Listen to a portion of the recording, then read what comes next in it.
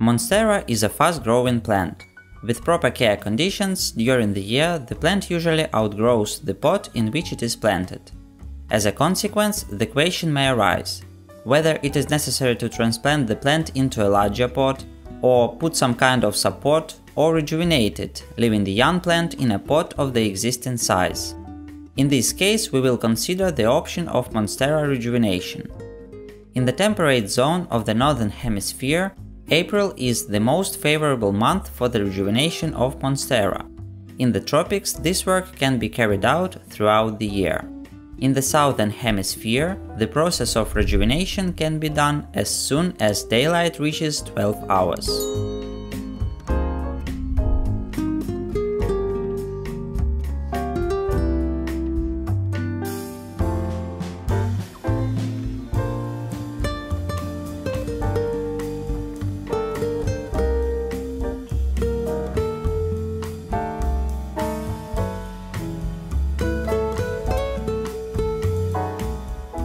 Plants with roots are planted in the soil.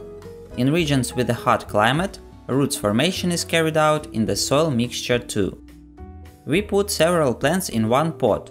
In this case, we will get a rich composition in a month and a half.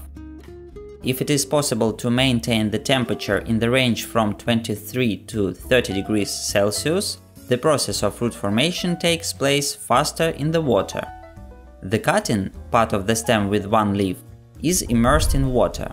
Usually in a month, the roots develop well enough for further planting in the soil.